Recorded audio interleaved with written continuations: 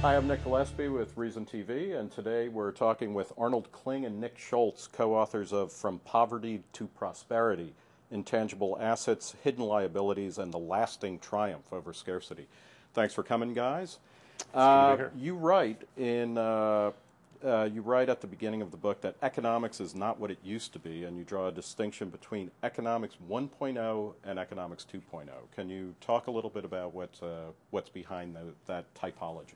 All right, I'll take a shot and you take a shot. These are economists who don't make it into the mainstream media.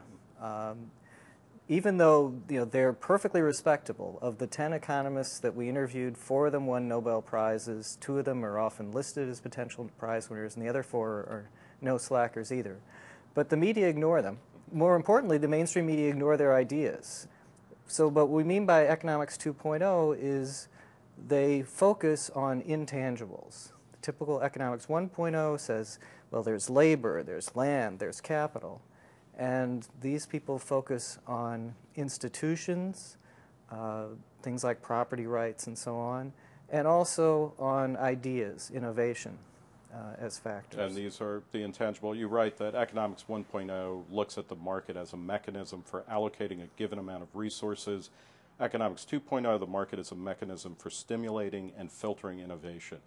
When I read that, and of course in the book you give props to Joseph Schumpeter, but it seems very coming out of a Schumpeterian tradition of that, the gales of creative destruction are not about taking a set number of goods and distributing them, but constantly creating new ways of meeting or creating needs and demands and desires. Right. I think that's fair. And it gets to an important point, an important theme of the book, which is how you would think about problem solving, how you would think about challenges that are faced. So if you think that the world is a sort of fixed pie, and what you need to do is move around parts of it over here or parts of it over there, that's going to lead to one set of kind of policy responses, say in the context of politics. But if you instead say that, well, problems can be solved by innovation, by new products, by new processes, it opens up and enlarges how you might look at the world, how you might look at political problems, how you look at social problems, how you think about economic development,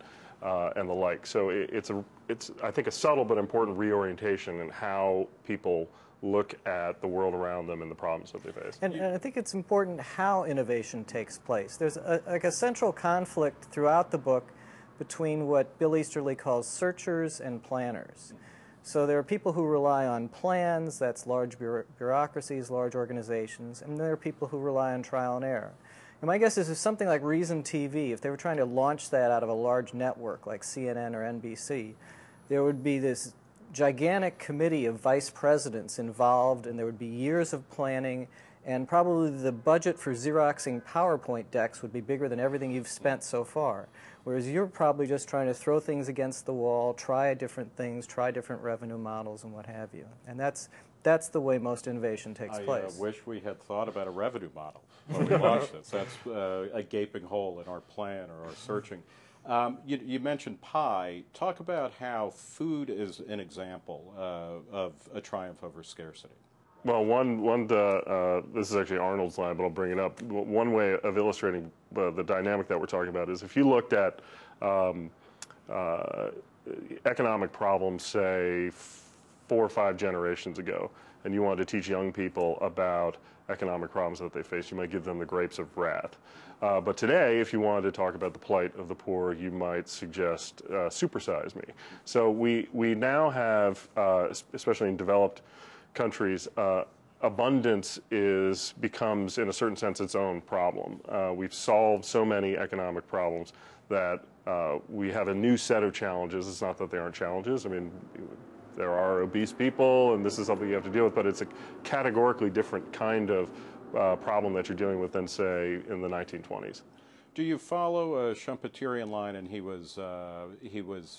influenced other critiques of capitalism, that one of the ways that capitalism goes away is because people get too fat and lazy and they forget how wealth is created and how it is, how a society is nourished. Are you negative about the move to a post-scarcity world? I'll take that. You know, I've thought a lot about that, and I used to be, but I'm not anymore. And one reason is that, say in the United States, culturally, the entrepreneurial culture here is very strong. So, yes, for some people that may be the case. We're relatively successful. We have most of our basic needs met. Will people then continue driving, striving, and innovating? But you know, the cultural makeup of the country is such that I don't think that's a problem. You're still going to have people who want to innovate, want to try new things, want to experiment, and those sorts of things are going to, provided that people can continue to do that, are going to continue to drive long-run innovation. So I'm not worried about it, at least in the context of the United States. Well, you know, the book doesn't actually answer that question. It's a good question, but the Economics 2.0 very much emphasizes the role of culture and the individual attitudes in kind of shaping the economy. And so, you know, some of the economics that we've learned over the last 50 years is just how important that culture is. You can't just sort of go into Iraq and change the culture overnight, or go into an African country and change the culture overnight. And hopefully you can't go into Michigan, right, and change the culture overnight. Yeah. Is this a good time to write and release a book about the lasting triumph over scarcity?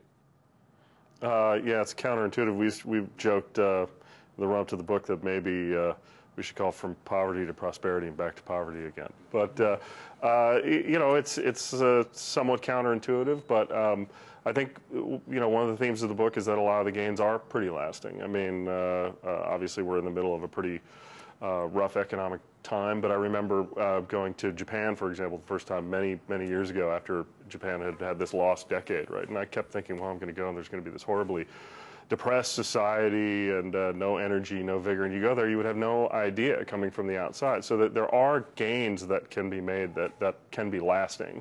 And I do think that this triumph over scarcity is real, and it's an important story, and it's an underappreciated one. And a useful exercise, and I actually gave this to my high school students, is to do a plot of real gross domestic product, or real gross domestic product per person, over a long period, from, let's say, that, you know, as far back as we have the data till now. And every recession in that plot shows up as a tiny little blip. Now, this one will show up as a bigger blip, but it'll still be, you know, 10, 15 years from now, it'll still appear to be a relatively tiny blip. Well, in a lot of ways, the problems from this will be less the kind of evaporation of capital and more the legacy of the rules and regulations of the institutional changes that get made. Yeah, absolutely. And of course, I'm known for describing this as the great recalculation, meaning that there's going to be dramatic movements out of some industries and into others. On top of this, you have a new book, another new book out. Yes, as well. I call that book 2. It's called Unchecked and Unbalanced. And it's about the discrepancy that's emerging between knowledge being highly dispersed and specialized, while political power is becoming more concentrated. And Nick, you're the editor-in-chief of the American Enterprise Institute's publication. How does that carry through the themes of your book? Well, we focus a lot at American.com on economic growth, and another issue that is big in this book and is important to me, which is entrepreneurship. It's I mean, one of the things that we want the book to do is to point areas that people should be looking at and spending more time thinking about, because we're not presenting this as, well, here's this, you know, set view of the world. Instead, it is, here are areas of academic research, of just intellectual research that people should be doing, spending more attention to, spending more time on, and we do a lot of that at the American, and so that's how the two tie in together. Well, and it's certainly clear that we are desperately in need of new economic frameworks and kind of philosophical frameworks, and probably even epistemological frameworks, since a lot of the explanations emanating from D.C., whether it's conservative or liberal, don't seem to be capturing reality as we experience. I want to thank Arnold Kling and Nick Schulz, authors of From Poverty to Prosperity, Intangible Assets, Hidden Liabilities, and the Lasting Triumph Over Scarcity. And I would also like to thank Washington, D.C. for supplying more than enough ambient noise during this interview. For Reason TV, I'm Nick Gillespie.